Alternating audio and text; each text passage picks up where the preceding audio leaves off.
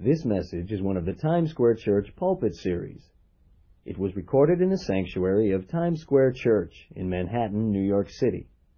Other tapes are available by writing World Challenge, P.O. Box 260, Lindale, Texas 75771, or calling 903-963-8626. You are welcome to make additional cassettes of this message for free distribution to friends. However, for all other forms of reproduction or electronic transmission, existing copyright laws apply. Go to Hosea, please. I want to talk about Christ and His harlot church.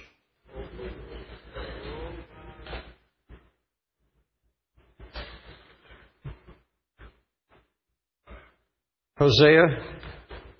And just go to the first chapter, if you will, please, of Hosea. Leave it out on your lap. Now, I'm fishing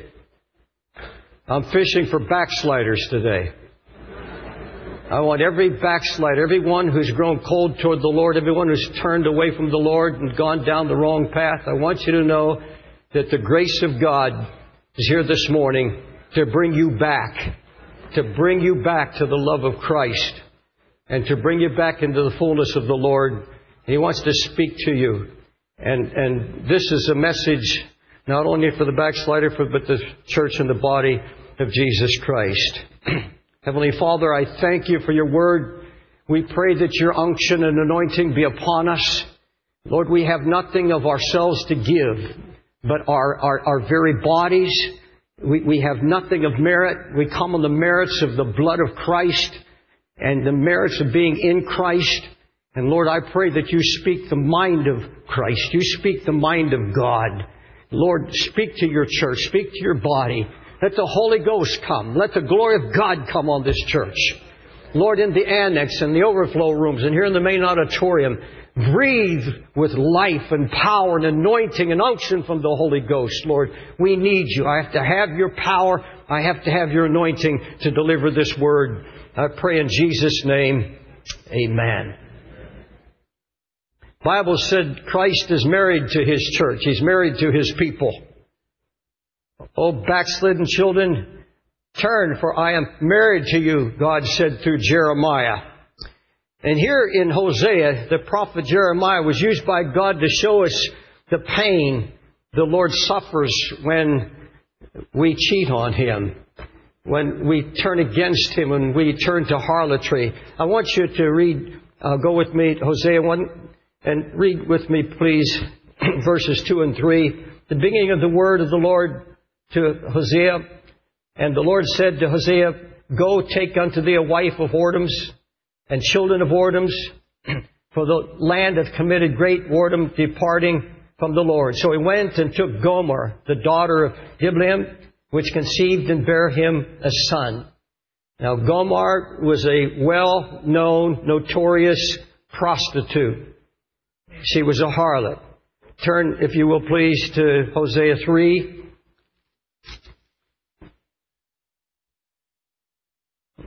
Verses 1 through 3. Then said the Lord unto me, Go yet, love a woman beloved of her friend, yet an adulteress, according to the love of the Lord toward the children of Israel who look to other gods and love flagons of wine. So I bought her to me for 15 pieces of silver, and for an omer of barley, half an omer of barley. I said unto her, Thou shalt abide from me many days, thou shalt not play the harlot, thou shalt not be for another man, so will I also be for thee. That's the backslider. That's the one who has turned to harlotry. Go take a wife who is a harlot. So he went and took Gomer. Now, the harlot here represents, now he's speaking first of all to Israel. He's speaking to both Judah and to Israel, the 10 tribes. And we're going to talk about Ephraim. And Ephraim is interchangeable with Israel. This was the power center of Israel, of the 10 tribes. And the power and authority was in Ephraim, one of the largest tribes. And Gomer represents not only those in the body of Christ, but those in the ministry also who have another love. They have departed from their first love. And the Scripture says very clearly that this represents the backslidden condition of many people in the body of Jesus Christ today. I honestly believe Hosea is about the church of Jesus Christ of the last day. All the lessons that we learn here are so very powerful and so clear. The love of the church of Jesus Christ has been called like morning dew that evaporates. And there are some of you sitting here this morning that God wants to deal with. You've lost the fire. You've lost the love of God. You once were, you knew that you were in the bridehood of Christ. You came to Him and confessed your sins, and you have yielded yourself completely to Him at one time. And something has happened. Another love has come into your life. I'm not just talking about adultery, but there was something that's taking your time and your mind, and it's taking you further and further away from that commitment you made to Jesus. When you came and you made your vows, you said, Lord, I'll serve you. And we have seen so many go through the doors of this church. And I'm just talking from my heart. How many I've met on the street. And they say, Brother Dave, how are you? They know me. I don't know them, but they were at this church at one time. And they were full of Christ. They were in love with Christ, and they were growing, but something happened. They don't attend church now. They're back to their old crowd. They're back to their old ways. And many of you are here this morning. You're in the annex. You're in the overflow rooms. You're all through this building. And God has a message for you. First, I'm going to tell you right out, though you may have angered God, you can't get away from the love that He has in His heart for those who have come to Him and a part of His body. You may be wounded. You may be broken. You may have strayed. But if you will hear the Word of God this morning, you just hear and listen, God will show you His heart. It's not how you feel, it's who God is. What He is to us. And when you get to know His character, when you get to know who God is, then that changes everything. Absolutely changes, takes the fear out of your heart of ever returning. Here's a wife. He takes this harlot. He takes Gomer, a notorious harlot. And God said this is a teaching tool. Now, I at one time couldn't believe that this was anything but a parable. I've changed my mind on that. I've changed it very strongly because I believe that with all the details here and it's so clearly revealed and it so represents the heart of God toward His church. He goes and takes this notorious prostitute, this harlot, and he marries her, hoping to change her, hoping that she'll be a faithful wife to him. And really, he loved this woman. Something had happened. There was a love placed in his heart for this prostitute woman. And the Bible said she conceived him a son. Now, this represents intimacy. Here is a woman who... This represents the one that Christ has gone after and taken out. Folks, He found you in harlotry. He found me in harlotry. He found us in our absolute despair. Loving other things, loving the world, the pleasures of this world, the things of this world, all wrapped up in ourselves and other loves that had entered our lives. And He takes her into His home and into His heart. And there she conceives and bears him a son. She bears another a child, daughter also. But at the same time that she has been intimate and all looks well, it looks like this woman has changed. It's a lifetime change. It seems like a miracle. Here is intimacy. Here is fruitfulness. That represents the one who has come to Christ and has known intimacy. They've won souls to the Lord. There's been fruitfulness and there's been faithfulness for a period of time. But Hosea is shocked and overwhelmed because he discovers that she's been cheating on him. Not only does she cheat with one man, but she has many lovers, the Bible says. She's sneaking out on him, so to speak, and she is embracing other loves.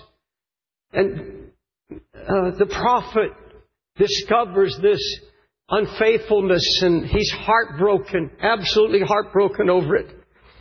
Thou hast played the harlot with many lovers, Jeremiah said.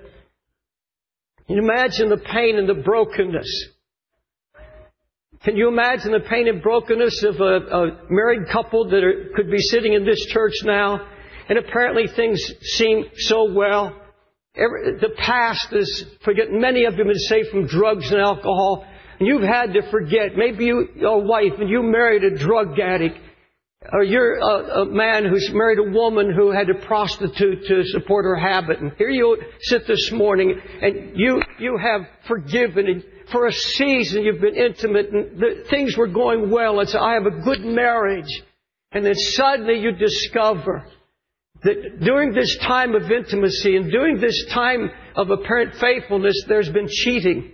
And there's been unfaithfulness, and you come upon your wife in the arms of another man, embraced in a kiss, embraced, and it's all suddenly exposed. And the pain of this man's heart, Hosea's heart, is overwhelming. He's saying to himself, I knew what she was like, but I thought there was a change. I thought I protected her. I showed her affection.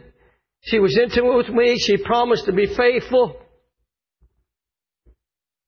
And he becomes so overwhelmed with his pain.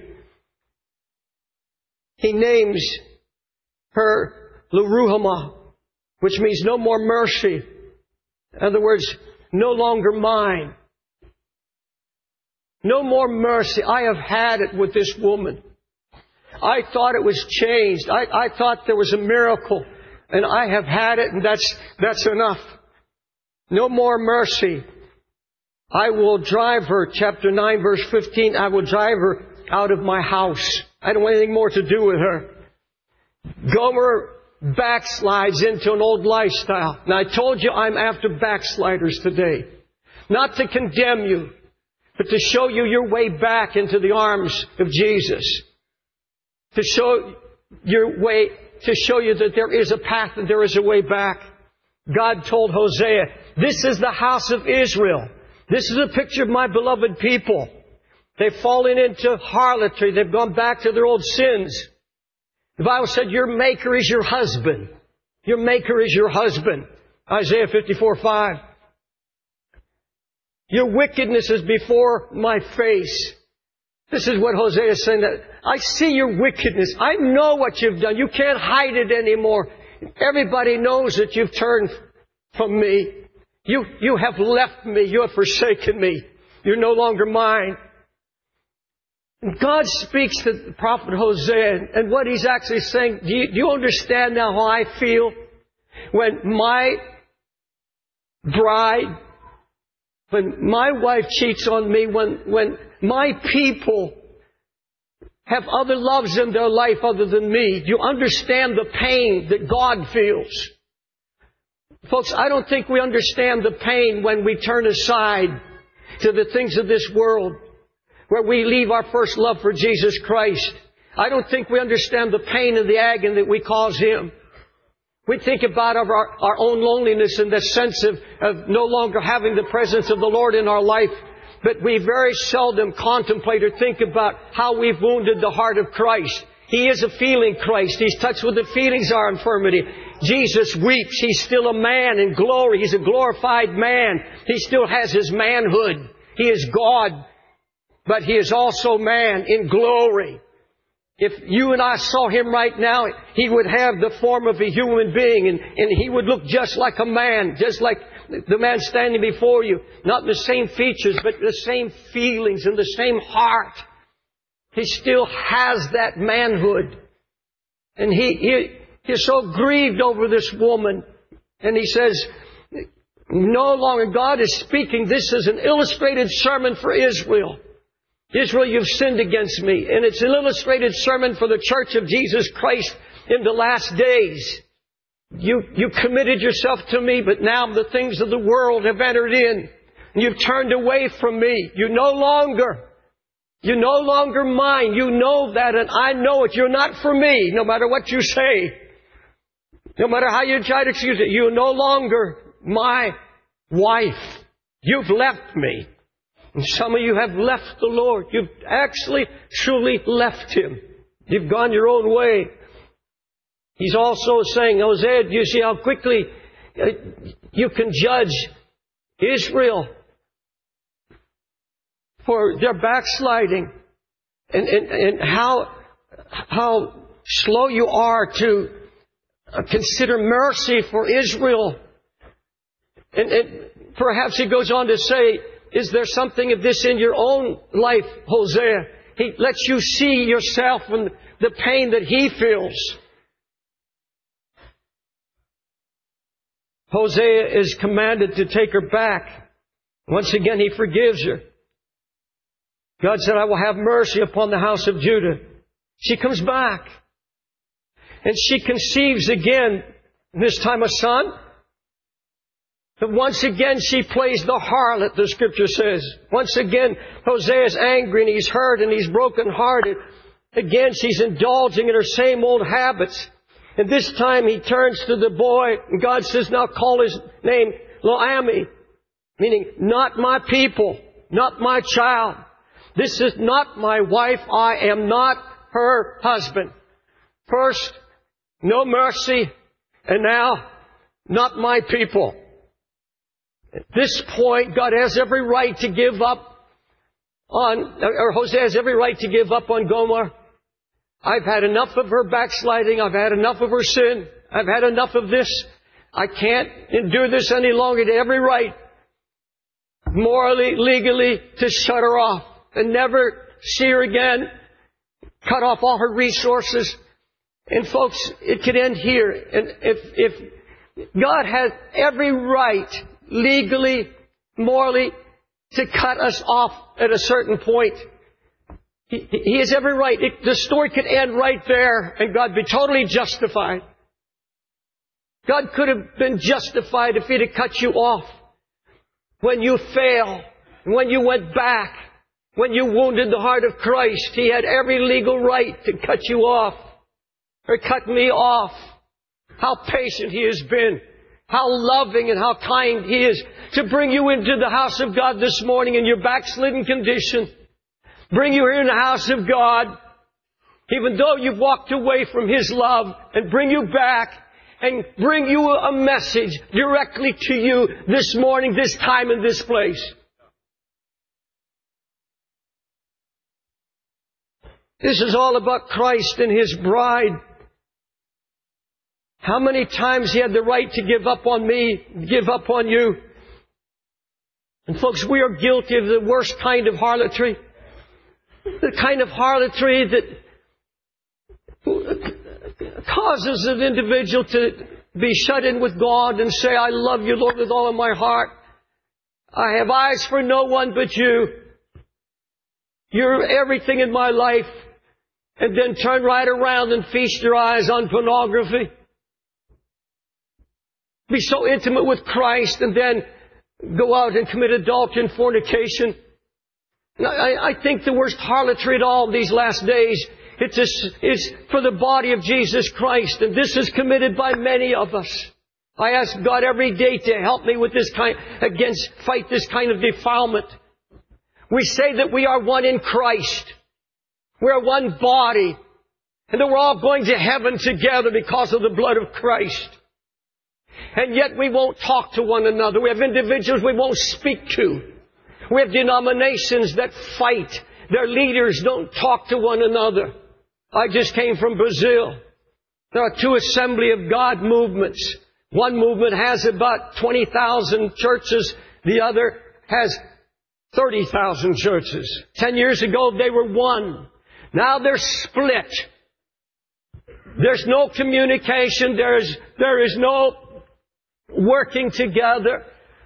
I had to go to Brazil, told by one denomination, if you want to come to Brazil, you come through us and nobody else.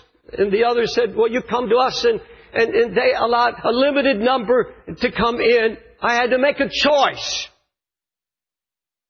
because of the division. That is the worst kind of harlotry. This is what should cause God to say, no longer mine. This does not represent my church. This is not who I'm about. The church in New York City is divided. Very little fellowship among ministers. Pastor Carter's trying to start a pastor's prayer meeting here, inviting pastors from all over the city to come and pray. Pray for that'll work. But everywhere I go on the face of the earth, especially in Pentecostalism and evangelicalism, absolute division. Men who won't speak to one another, and men who speak against one another, and fighting and bickering, and the young people by the thousands are leaving the church saying we want nothing to do with it. And I meet the young pastors who say we're tired of these high, mighty leaders who will not fellowship. It's different down here on our level. And thank God one day God's going to return the tables and drive that out. These are robbers in the house of God. And He's going to bring it back to a house of prayer. Hallelujah. He should have called it Lo Ami, not mine, not my bride. And folks, she goes out, Gomer goes out now. And she takes the torturous path of a backslider. Can I talk to you for just a moment about what that torturous pathway is? It's very clearly outlined here in Hosea. Hosea says, plead with your mother, speaking to the children. Plead with your mother. Plead, for she's not my wife, neither am I her husband now. We are separated. She has left me. Tell her to forsake her sins and return. He said, go tell my wife that I want her back, but she has got to separate herself from her sins. She's got to break away from all these other loves and come home. And Gomer answered, I will go after my lovers that give me my bread and water and my meal and my flax, my oil and my drink. Folks, this is the believer that's gone back to the old crowd, gone back to that career, that worldly crowd of drinking, carousing, partying. This represents career. This represents a way of life. Going back to an old lifestyle. Going back to old friends. Going back to those who once led you astray. I'm going back. I'm going to find my pleasure. Somehow, Jesus was not enough. Somehow that intimacy was not enough. Because often, I believe that the roots have never been taken out of the heart. Never been plucked up by the roots. The remains of sin. Now we have that Adamic nature, yes. But some stronghold has not been broken. We're not allowed that stronghold to be broken by the power of the Holy Spirit. I will go after my lovers that gave me my bread. Back to my old crowd. Sexual fornication, love of the world and the things the world has offered. Now, this is the choice she made. And look at the tortuous path. And this is the tortuous path of every backslider. And I'm going to tell you, I'm just going to read this from the Scripture, and you'll know, if you're sitting here this morning, and you know that you have slipped away, I'm going to explain to you the torture that you are either in or will experience. There is torture when you go after your own loves of this world. There's a torture to it. Chapter 2, verse 3. Lest I strip her naked. Lest I strip her naked. You know what he's saying? He said, look, I've been supporting her. All her resources are from me. She has nothing except what I gave her. The clothes on her back, the money for food, everything. I have supplied everything. But she's not going to do it on my dollar now. She's making her choice. And she's going to come down so far. All the resources are going to be cut off. And the Scripture says, she will become helpless as the day she was born. She'll become helpless. God said, I'm going to cut it off. And folks, that's exactly what happens when you choose to go your own way. You choose to walk away back to your old lifestyle. Back to your old sins. All those resources of the Holy Spirit, the peace, the joy, the sense of His presence, the sense of His favor, the getting up in the morning with joy and not that dark cloud hanging that Damocles sword that's hanging over your head. That sense of lostness, that sense of having lost the favor and the blessing and the touch of God. That something's gone dreadfully wrong because of your choice. Stripped naked.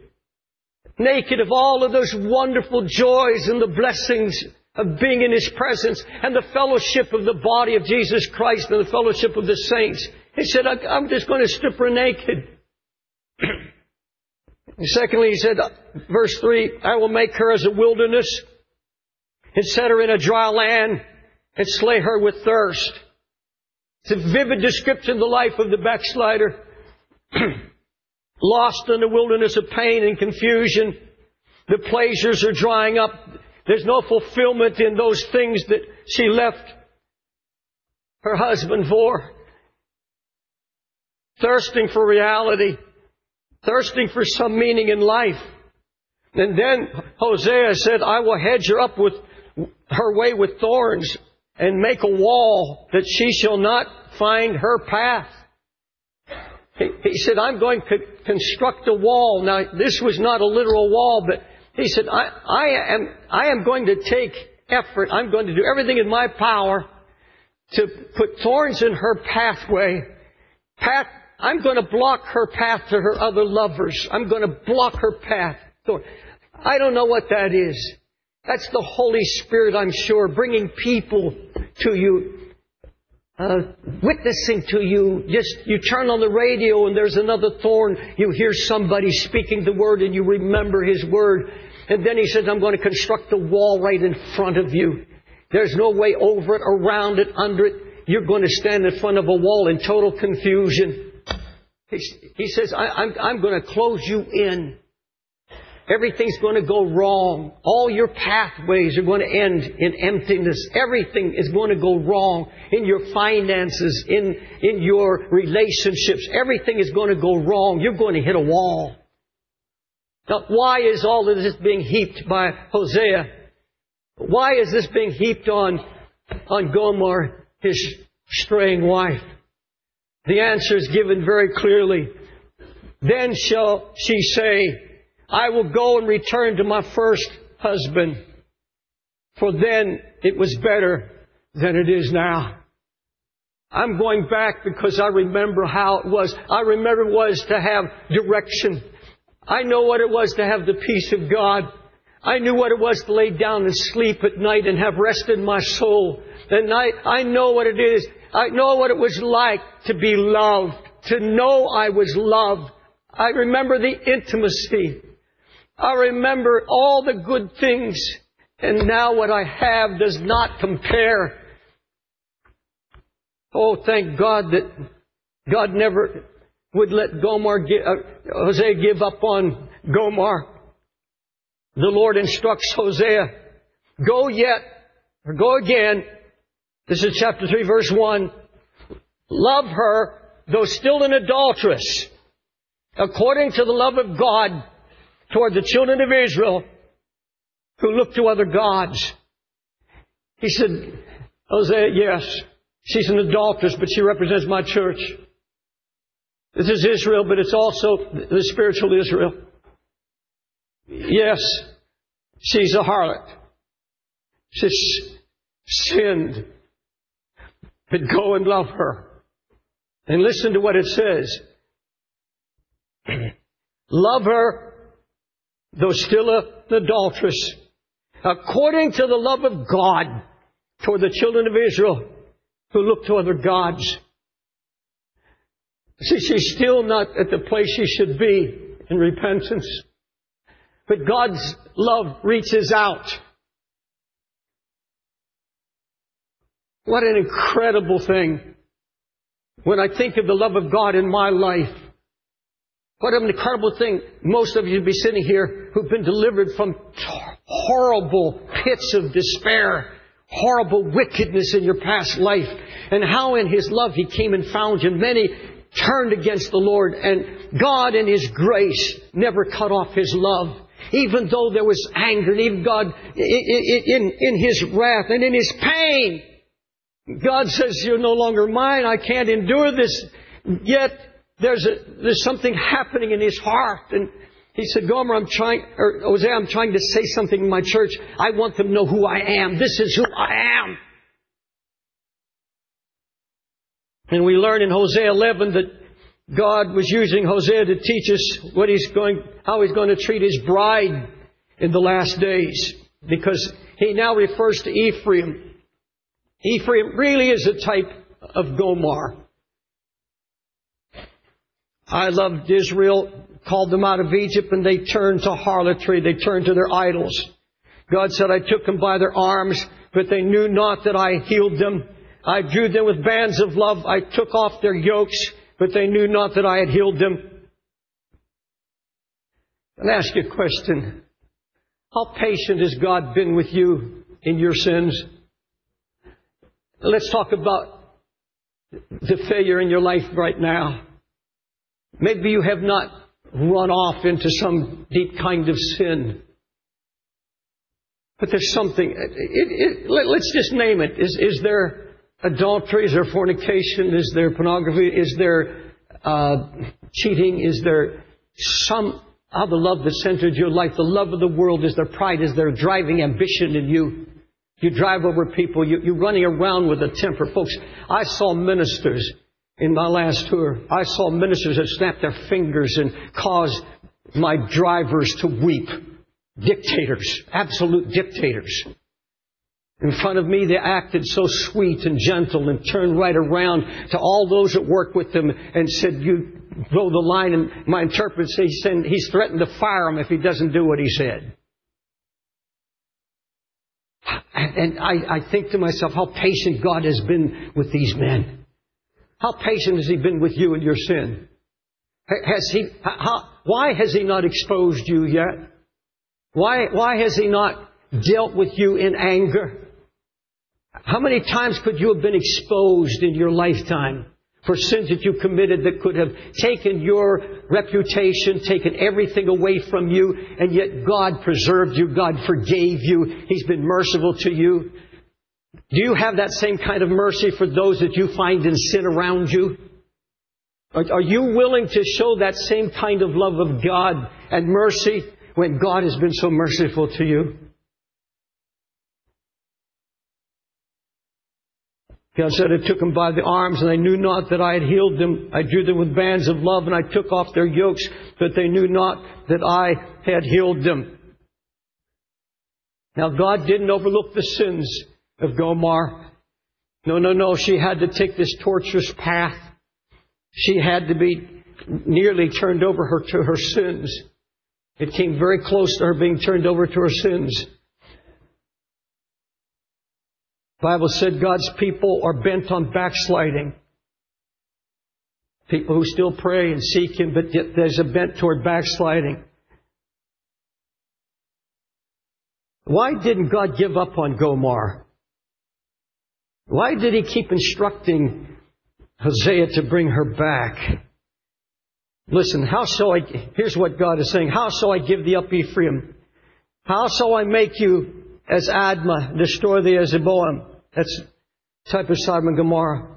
My heart is stirring in me. My repentings are kindled together. I will not execute the fierceness of my anger. I will not destroy you. You see, God was angry. And folks, we anger God. And that anger is based on the pain of God. That anger is at the devil. That anger is the anger that says, if you knew what you're missing, if you only knew my heart. And there's an anger of the lack of understanding and the lack of foolishness.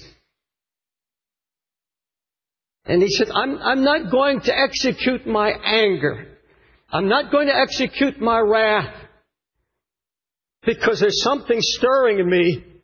My heart is stirring in me. My repentings or my compassions are being kindled all together. He said, I'm not going to overlook your sin. There are consequences to sin. When you walk away, there are consequences. And there was a time she had to be isolated for a season where even though she knew she was loved, there was a time of isolation. And some of you have known that awful isolation. Hearing a word, yes, you're loved, even knowing that God loves you. But that, I can't seem to get back to Him. I can't seem to get back to that intimacy. There are consequences, deep consequences to sin and walking away from God. But He says, how can I give up on you? If you return and seek me again, I will rain righteousness down upon you. In other words, God says, I'm going to fight for you. I'm not going to give up on you. And there are some others sitting here, listen to me now, God is fighting for you. He's not going to give up. There's a holy fight in Him. He said, I'm going to fight for you.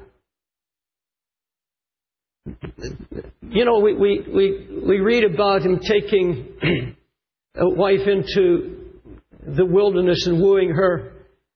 But first He said, I'm going to come to you as a lion and I'm going to come roaring. And what He means by that, God said, your sin is not hid from me. Your goodness is faded like a morning cloud. What shall I do with you? The Bible said, He shall rise and roar like a lion. I will cut into your heart deeply, and I'll hew you by my prophets. I will slay you. In other words, I'll convict you with the words of my mouth. Then you shall tremble and return. What He says, I'm going to put you under preachers, and prophets, and men who will bring you a word that will cut your heart and convict you of your sin. I'll heal you with the prophets because I love you. I'll bring you into the wilderness and I'll cut off all your resources so that you'll remember what it was like. And He said, I will cut you. And you're hearing a prophetic word this morning. He's coming and cutting to the very core of your soul. He's coming down deep now and saying, today is the day. Right now, I'm dealing with you, giving you a revelation of who I am. And what I want out of you is only to simply to repent and return and come back to my grace. Now, how does this story end? And what happens to Gomer? Does she come back and become a faithful, loving wife? Does she forsake her harlotry and become a true wife to him? And when you find the answer to that, you discover the answer to how the Lord is going to bring forth a spotless bride in the last day. And the devil will not be able to scream, she's still a harlot. Because what the world may see, they may see what they consider spots and wrinkles, but not in the eyes of Almighty God. He's going to have a spotless church through His eyes, what He sees. Let's get the answer. Chapter 14, verse 4. I will heal their backsliding. I will love them freely, for my anger is turned away. Verse 6. His branches shall spread, and His beauty shall be as the olive tree, and His smell as Lebanon. They that dwell under His shadow shall return. That's Gomer. Dwelling under the shadow of the mercy and the love of Hosea. That's a picture of the church. God says, I'm not going to execute my anger on you. I'm not going to give you what you deserve. If you would just respond now to my love. Just say, I return. Come back to my love. Come back to my arms of grace. And I'll heal your backsliding. And I'll love you freely. For I'm no longer angry. And my branch will be spread over you. And His beauty shall be as the olive tree, and the smell as Lebanon. And they that dwell under shadow shall return. They shall revive and grow. The scent shall be as wine. There's a sweetness coming out of this relationship now. And if I read my Bible correctly, Gomer comes back and she becomes a faithful wife. There's a sweet smelling savor now. And she's abiding under the protection of His branches. Ephraim shall say, and this is the words of Gomer, or Gomer shall say, what have I to do with idols anymore? I have heard him and obeyed him. I'm like a green tree now. From me is thy fruit found. She said, now I'm going to be a fruitful tree. I'm going to be a faithful wife. I'm going to close with something. I was listening to one of Brother Carroll's Williams' messages, and he had a thought there. I pictured, there's in Psalm 23:6, surely goodness and mercy shall follow me all the days of my life. And he went into the Hebrew meaning of it. Follow me all the days of my life. And it comes from an illustration of perhaps like on a football field, and somebody is running in the wrong direction. And it means to run after and tackle. I mean, to literally take hold and stop. Surely goodness and mercy shall tackle me, because I'm running in the wrong direction. Notice, I'm not only going to fight for you, I'm going to run after you, and I'm going to tackle you, and I'm going to say, listen to me. I love you. I'm not mad at you if you just return. Surely goodness and mercy shall chase me down and follow me the rest of my days. Backslider, God's not mad at you.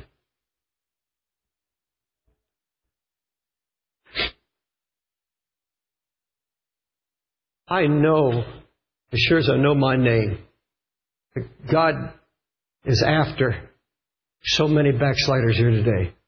I want you to stand. In the annex, the overflow rooms, here in the main auditorium, I want you to stand.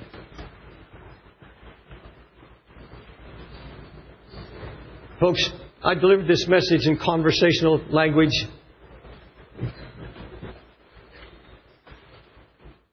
Just to try not to stir your emotions, but let the Word of God do a work in your heart. Please stand at attention wherever you're at.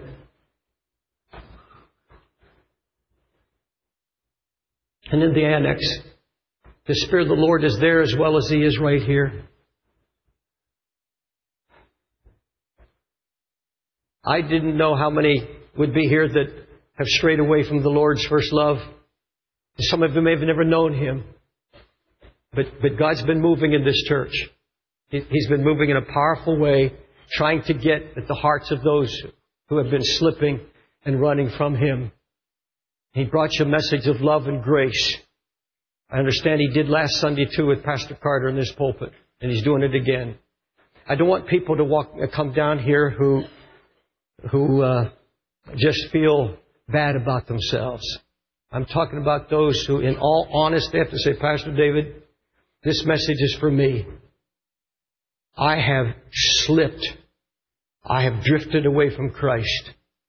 Folks, I would deliver this message if only one person came. That's how much God loves you. That He would arrange a whole service just for you. Just to meet you. In the annex, I'm going to pray right now. And in the annex in the auditorium, as I pray, the Spirit of God's moving on you. You say, Pastor David, I want to accept that love. I'm coming back to His grace. Coming back to His arms of mercy. Unless you think you say, well, if He's that kind of love, then I just go backsliding and He'll love me and come back. No. That's turning the grace of God into lasciviousness. And folks, what that leads to is hardness of heart, where you could never get back, because He said, beware of the transgressors, for they'll be forsaken. Those are the hard hearts. But if you're here now and you slip from Him, I want you to just get out of your seat and come and stand here. I'm going to pray with you, and we'll believe Christ. I'm going to believe the Holy Spirit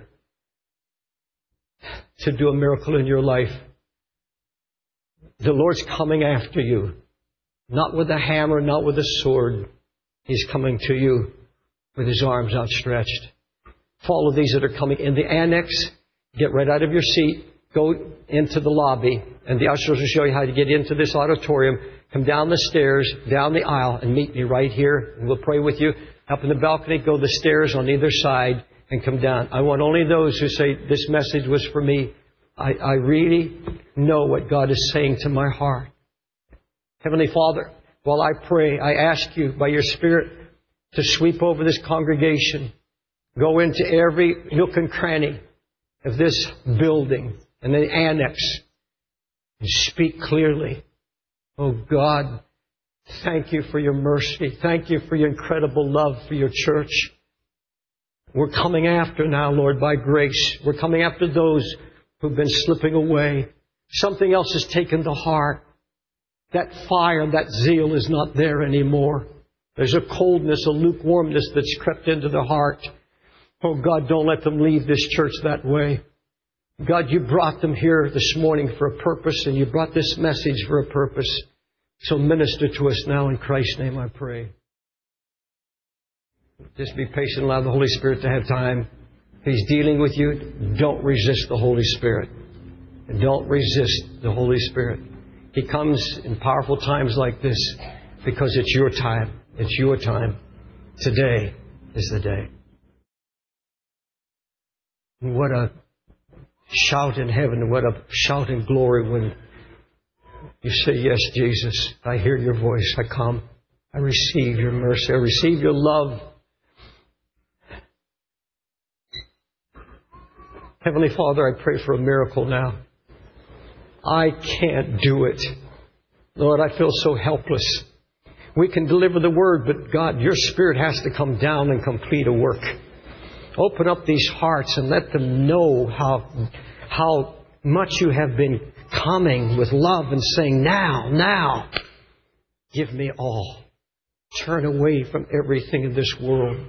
Turn away from everything that would hinder you from giving me your whole heart. Lord Jesus, there has to be a wholehearted surrender today. A wholehearted turning to you. I want you to pray this prayer out of your heart. Dear Jesus, I am coming to give everything to you. I'm tired of running.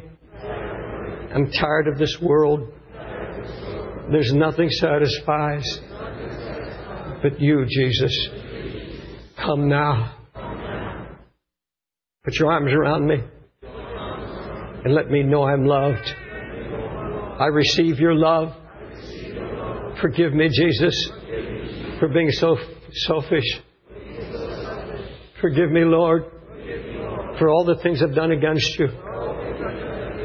I repent and I give you my heart, everything in my heart.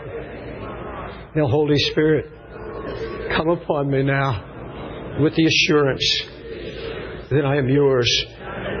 Now let me pray for Lord Jesus. Thank you. Thank Him right now. Just give Him thanks. You have to thank Him for finding your heart right now. I thank you, Jesus. I thank you, Jesus. Son, give me your hand. Right here. Son, give me your hand. Lord Jesus, give me both hands. Lord Jesus, thank you for what you're doing. Break him, Lord. Totally break him. Lord, there's a great sorrow for sin. But now let the joy of Jesus come into his heart through wholehearted repentance. Glory to God. Son, He's doing the work in your heart. Give me your hand. Lord Jesus, are you giving everything to him right now? Come on. Lord Jesus, thank you. Put your hand on him now. Embrace him. Let him know. Let him know. I thank God for the tears, but it has to go beyond your tears now. There has to be a commitment made. Lord, take all the desire of the world out of my heart. Take all the desire for the things of this world out of my heart. And I'll tell you, some of you are going to have to change who you're running around with. You're going to have to change your relationships. You're going to make some changes in your life. That's what this is all about. You come down here to make changes. The Bible said you're to forsake those who walk in the path of iniquity. You're to forsake them. I'm not talking about your husband or wife. I'm talking about any friend that would lead you astray. You've got to make a decision. I'm going to break away from every ungodly relationship. Every ungodly relationship. That's part of it. Father, finish the work of cleansing and healing. Lord, we thank you for what you're doing in this church. You're saving many people. You're bringing backsliders home to your love and grace. Lord, what a miracle we're seeing happen week after week. Lord, you're going to be sending the glory of this church like we've never seen or understood. Let the glory of the Lord be upon us. Let the glory of God be upon us. I want everybody within the sound of my voice. Now, Maybe you go to church, you're visiting, and you don't understand the raising of hands and praising of God. But my particular Bible, I may have a different one, I don't know, but it says, I would that men everywhere lift holy hands. Lift holy hands to the Lord. And let's just thank Him for His grace and His love for us. Lord, we give you thanks for your grace and your love. Wonderful Jesus. Wonderful Jesus. Hallelujah. This is the conclusion of the message.